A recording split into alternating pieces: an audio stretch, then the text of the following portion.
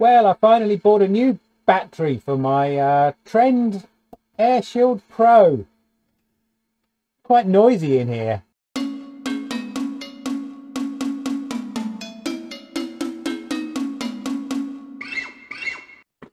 Yes, hello and welcome.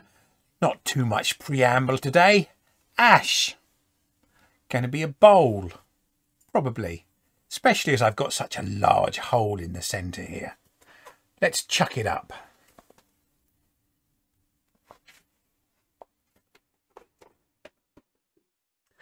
Mounting it on a recess just because it's quick and easy. Not going to spin it too fast to begin with, given it's quite a chunk. But I do need to get a few things organised. Get that out of the way. I think we can take that picture off. Right, yeah, so new battery. Let's hope it lasts a bit longer than the 20 minutes or so the old one was giving me. And I also hope you can hear me. Looks like you can. My favourite 3/8 gouge.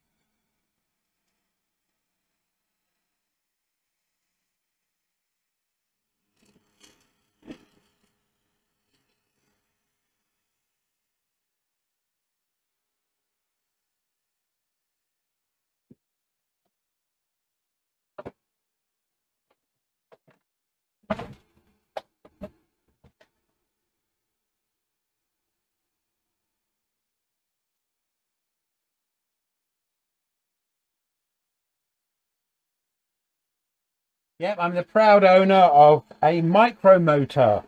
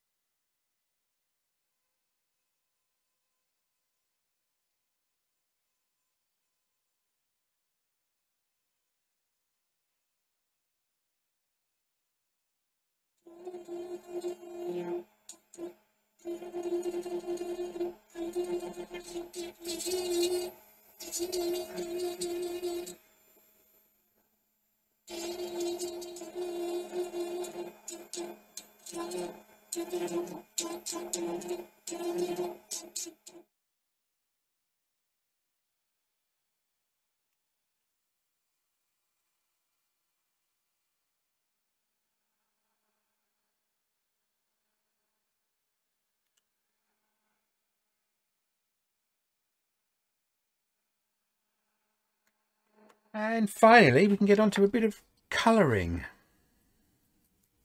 Clyster Medium and Joe Sonia Pale Gold,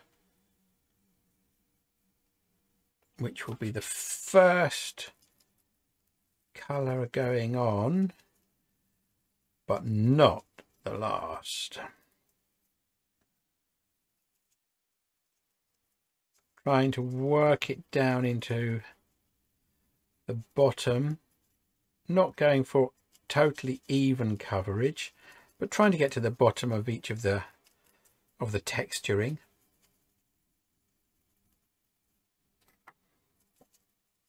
I had a go at trying to remove some of the scorch marks. I probably was cutting a bit too fast. That wouldn't be like me, would it? To not have enough patience to wait and go a bit slower. Over this, I'm going to use some stains, and I just want the gold to give a bit of sheen behind those stains. It's not something I would do for an object that was going to be handled a lot.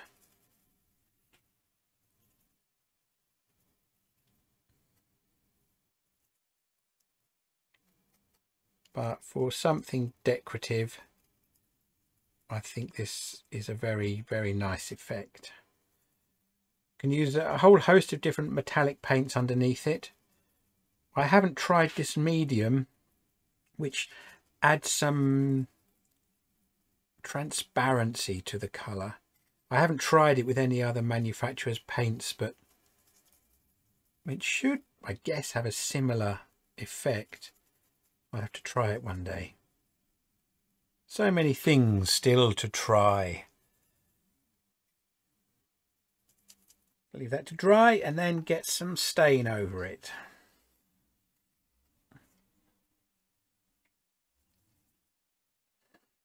Stop, leave it alone.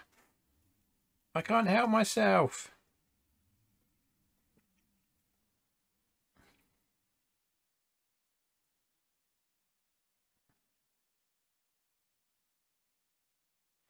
Right. Oh, clean this brush off. Right, that's it for tonight. Bye-bye. It's the morning of the day after. And it's looking pretty good, actually. So, next stage is to get some red on it. So that will be done. I'll use the same pot with the gold because it doesn't matter if it gets mixed up a little bit. I've got to find some red. That's orange. Here we go, bit of red. I'm going to use this just as it is, undiluted. I could put it on with an airbrush, but then I'd have to put my mask and everything on. And not everyone has airbrushes. It works just as easily doing it with a brush.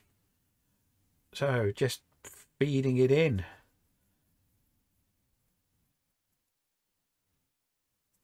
Letting it run. And it will be something that gets built up. The first few coats will look a little pale in comparison to what the effect that I want to have. But you should be able to see still that the gold is showing through from the stain. I'm not too bothered about keeping it neat down here at the bottom because I'm going to turn a foot and probably colour it black.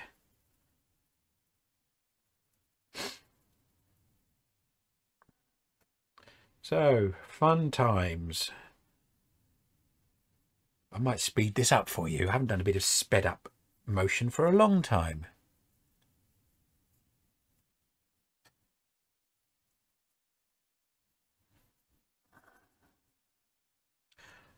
I don't mind if it doesn't get to the bottom of all of the little indentations.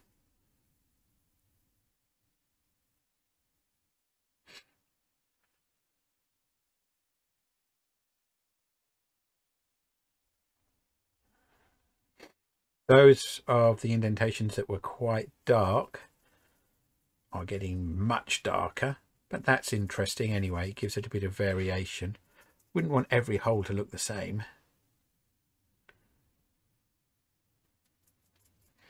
Right, no more talking and I'll speed up from here.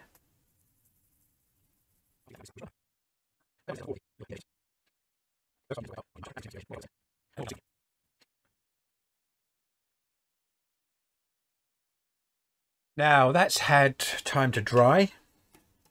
I want to build up some more coats, get it looking a bit richer, but not to the point where I'm going to completely obliterate the the gold. So let's see how we get on.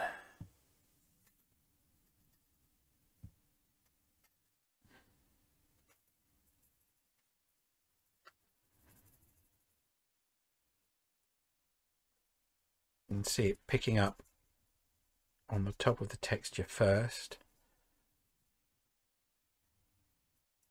I don't want to fill all of the holes with it. Like I say, I want to keep some of the gold. I was about to call it silver then. Get some orange ready.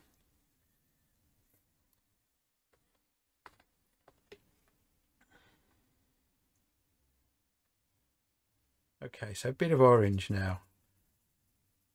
There, you can see the difference, I hope. Yes, yes, you can. Of course, you can see the difference between orange and red. What am I talking about? It's a good idea to note where you start when you're putting colour and stuff on. As you rotate it, you can easily lose where you began, but I think I'm back at the beginning.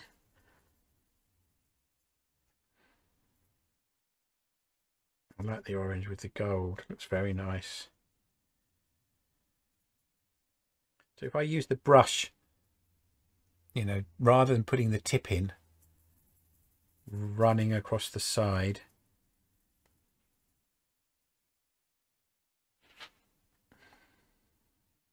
yeah, around here it's a bit too orange.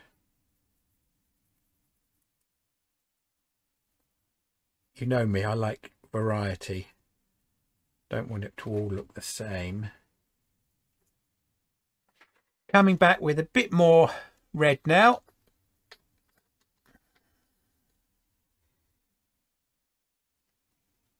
Not too much.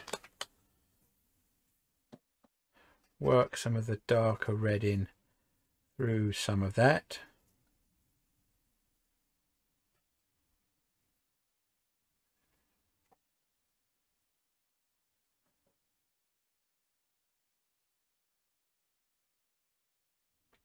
Now, although it's spirit stain, you can get quite a lot of it out of your brush with just a bit of water. Most of the colour out. Okay, leave it to dry.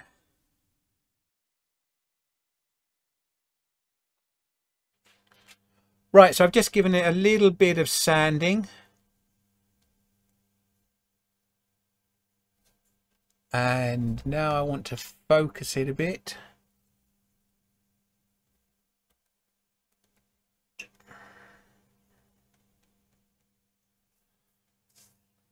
Okay, so you can see lots of the gold still showing. And that sanding has given a much smoother top. Obviously, I can't sand down in the texture. And I can put a bit more colour on, which is always a good thing. How many angles do you want to watch the colour going on from?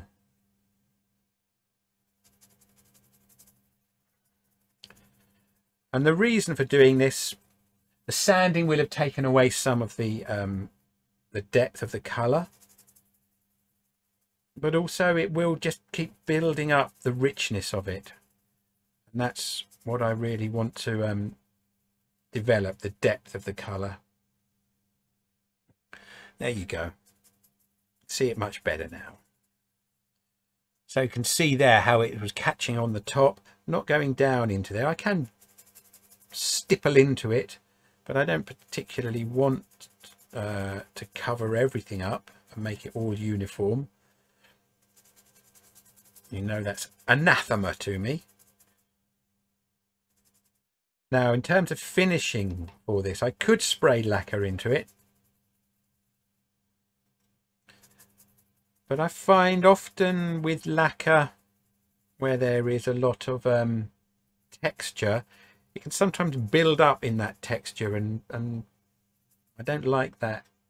It loses something. So I'm going to experiment with a wax finish on this one. I don't mind it being darker and more filled in at the bottom. That's going to be in shadow when it's finished anyway. But this is putting back a lot of the richness of the red, which is what I really want.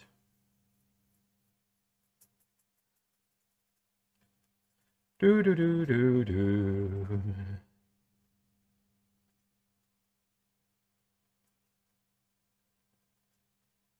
Be interesting to see how the wax copes with the texture. Of course, the other alternative, again, it's tricky because it builds up, gets stuck in crevices, is oil.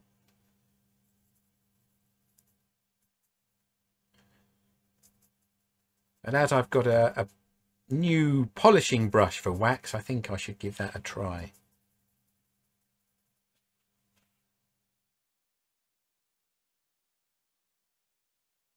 Right, drying time.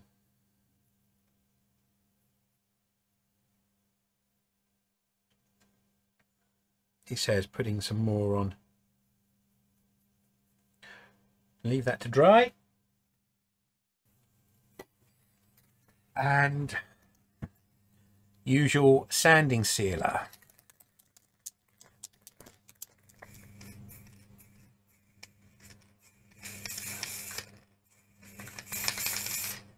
Right, just cut that back very lightly with the orange knife web. Yeah, put some on this paper. Plenty, that's probably far more than I need. So working that in right into the texture. And with the wax that I'm using, you can buff it straight away, unlike microcrystalline waxes that often need to be left 20 minutes or so. 20 minutes is a lifetime. Buffing time. Not going to obviously get the same kind of shine as you would with a lacquer.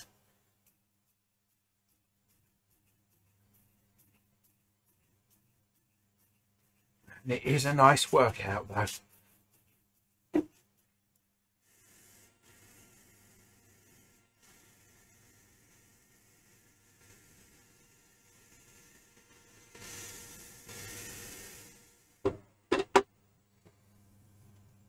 There, so we're getting nice highlights burnishing on the edges. You can see the gleam of it as I turn it around. As I say, not as shiny as a wax finish, as a lacquer finish. There's something quite nice and warmer about wax.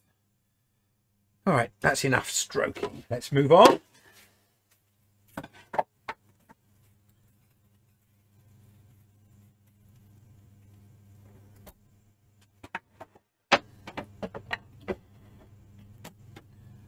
Right, so the next thing obviously is to turn it around and hollow it out.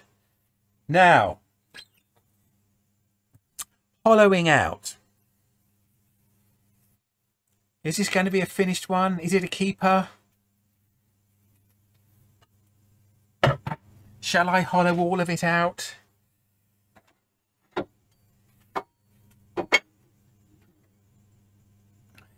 guess we'll have to find out. Before I do that though, there is one little tip. Bring my tailstock up. I did mark the centre, but I'm going to put my live centre in on the tailstock and bring that up and mark it with the actual tailstock. But this tailstock that I use is a ring centre. And if I have a hole that the ring centre doesn't go into, and if I show you that, you can see here, that central hole is bigger than the centre of my ring centre, but that hole outside, the outer side, is the actual size of the ring centre, so that is a better mark to leave in the bottom of it. But when I come to finishing it off, if I decided to keep it, obviously that. So now I need to change chucks because that won't fit in my sea jaws. And actually, if I come onto the overhead camera, there's two good reasons it won't fit. It won't close up small enough, and also it bottoms out before the jaws meet this face here. Whereas the chuck that I'm putting it in, it doesn't. It's just about at its maximum, but it doesn't bottom out at the bottom of the jaws there. Very important that that doesn't happen, otherwise your chuck jaws are not doing their job. And there we go. Right, only 2 pinions on this chuck, but you can see that's almost the ideal size. The jaws don't quite close up. If they did close up, they wouldn't be a complete circle. Very important to get your jaws, the measurement of them, and make your tenons the optimum size for the jaws, not the size of the piece of wood that they're on, but for the jaws that you're using. Right. But I'm lifting my hand and that.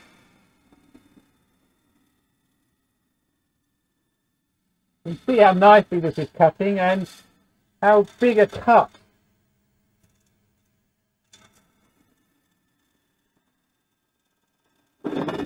That's really one of the advantages of this type of grind.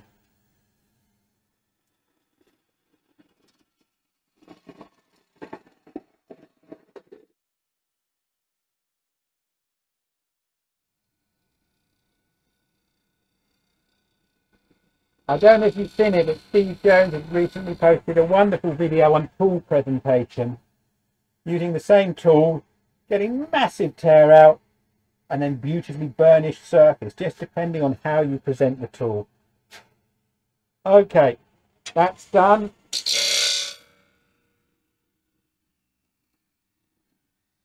Now, one way also of preventing a catch in that bottom is the flute now is at 9 o'clock.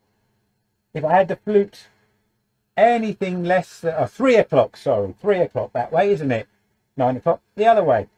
If I had it any other time, that bottom wing will catch on there and wallop. It will throw me back to the side.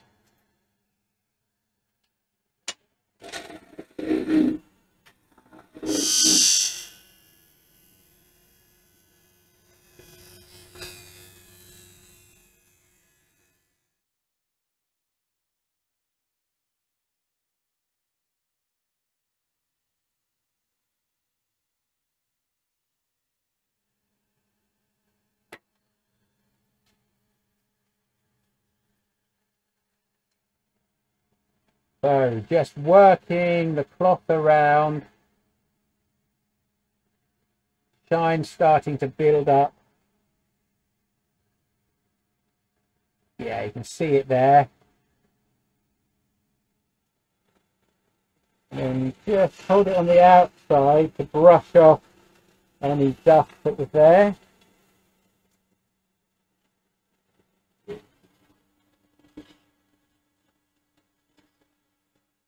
So I'm going back on with an Axminster chuck with their sea jaws in and using a Longworth style chuck. Got a plate at the back which fits in to the sea jaws.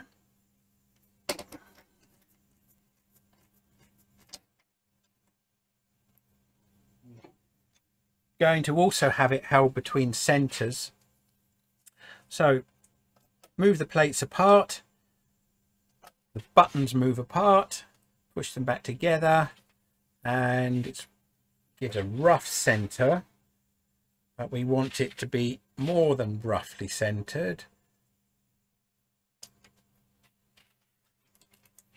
So there we go. Now I can just pull these two plates together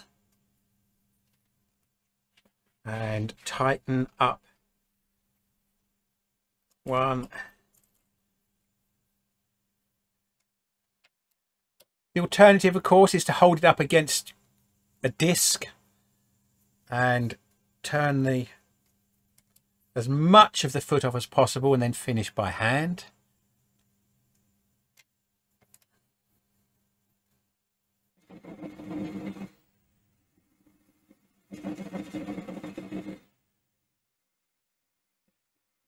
Okay, that's time to move the tailstock away. Now, very gently, very slowly.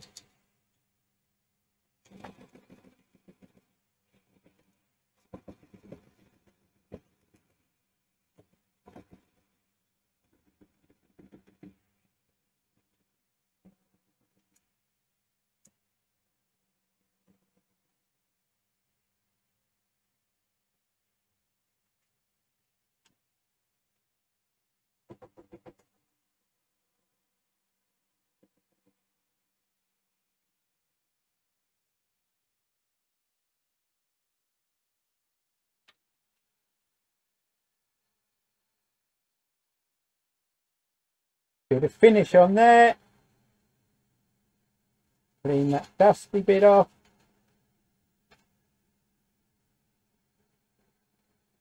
So just a case of loosening these off till they move freely and cradling the bowl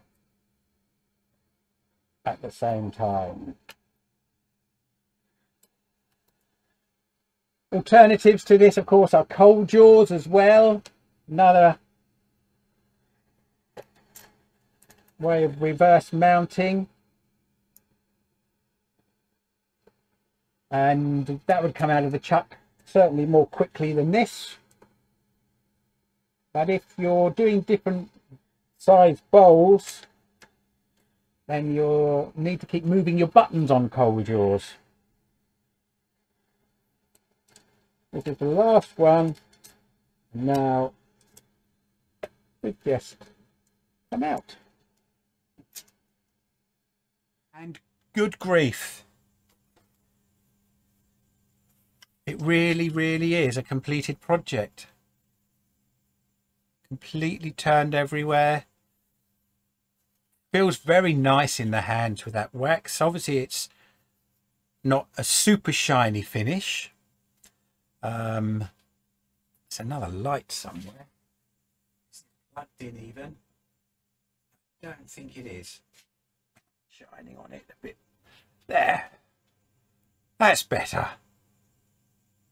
I am very pleased with that. I like the shine. I like the contrast of the coloured outside. Warmth of the wood inside. Can't tell if that's a little tool mark or grain. Shall we say grain? So pleased overall with the shape. You can see the gold coming through. It's got a very nice warm look and a warm feel to it. And because of that little undercut, you can see there the harder shadow of the rim, very slightly narrower at the top than about an inch in. Very useful for scooping out your M&Ms or your chocolate coated peanuts or raisins or your cashew nuts or your peanuts or whatever people put hands in bowls for these days. Maybe even coins. Right, one or two close-ups and that's another project done. Yeah, pleased with that. Any comments, leave them below. More than happy to answer any questions that you've got. Until the next time, thanks for watching.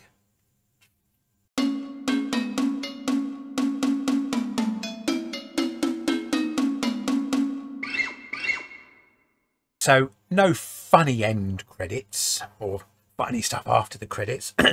But if you've got any questions about the stuff that was being used, hopefully this little segment will answer them. The texturing was done with a wonderful new bit of equipment, a 45,000 micromotor N8, available from Woodturning Products in the UK. Link will be below. Handpiece, it's got a burr in there just to keep the collet the right shape. Very nice and easy to use in comparison to things like a flex shaft. This coiled wire, very maneuverable. Changing the bit is as simple as just a twist and then drop one in. They recommend keeping a cutter in there when it's closed, I suppose, to stop the collet deforming under any kind of pressure. So that was very nice and very easy to use. Probably I used it at too high a speed. It comes also with a foot control, which is a bit harder to use if you're standing up, and that will vary the speed. So that's quite a useful little addition to it. Came with a couple of cutters, which I haven't used, set of instructions, really quite straightforward. The cutter that I was using is a saber-tooth burr on an 1/8 of an inch shank. This has been cleaned up a few times. I had to get rid of some of the burn that I put on there, which I did with a little brass brush, and it doesn't seem to have affected it. The other two cutters that you saw me using were two very cheap, inexpensive and not brilliant bits of kit. I wasn't very impressed with them when I bought them. They're very blunt. I've actually ordered some hopefully better quality ones, not in the same price range as the saber-tooth, but just to have a bit of fun playing around with. In terms of the colours, as I said in the main I used pale gold from Joe Sonia. I got this as a set with 6 other paints and some medium to thin it down for about £30 at Makers Central, but that was 3 years ago. Really wonderful, great quality paint. And I used Clyster Medium from them, which is something for faux finishes and special effects. I like it because it thins it down and makes a wash and a glaze rather than a solid colour. Main colour was done with Chestnut Spirit stains. You saw me use red and orange. The orange, I think, certainly added something to it. I hummed and hawed about going with some black on the outside to provide a bit more contrast, and I decided against it. I'm still not sure if that was the right decision or not. But Spirit stains, they're also available in the States, although I think Canada, you may find it a bit tricky still to get hold of them. I think they are available in Canada now. But as you know, I love using them. And I have here somewhere, I put it somewhere in easy reach, he says.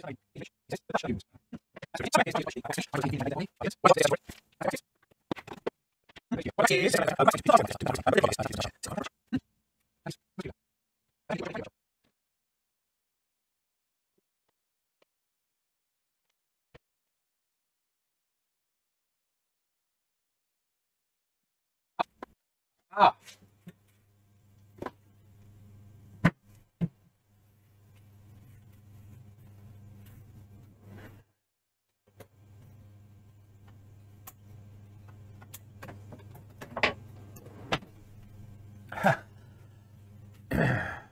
Yeah, filmed this bit before I actually did the brushing, but here we go. A lovely brush with a very nice handle to protect your knuckles.